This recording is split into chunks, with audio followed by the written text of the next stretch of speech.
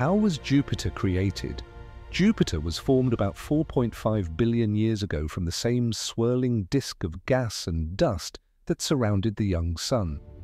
As particles collided and stuck together, they formed larger bodies known as planetesimals. These bodies continued to collide and grow, ultimately leading to the creation of a massive core. Once this core reached a critical size, its gravitational pull became strong enough to attract the surrounding gas. Hydrogen and helium, abundant in the early solar system, began to accumulate around this core, leading to the formation of a thick atmosphere. As this gas accumulated, it generated immense pressure and heat in the core, causing intense conditions that contributed to further growth. Jupiter's rapid accretion of material allowed it to become the largest planet in our solar system, with a mass more than 300 times that of Earth.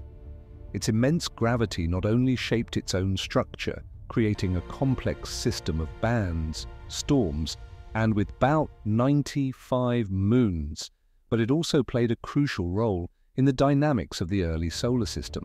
By clearing out debris around it, Jupiter helped shape the orbits of other planets, influencing their formation.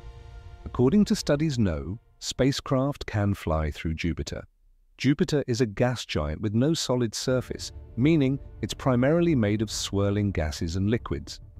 The extreme pressures and temperatures deep within the planet would crush, melt, and vaporize any spacecraft attempting to traverse it. Jupiter's creation was not just about its size.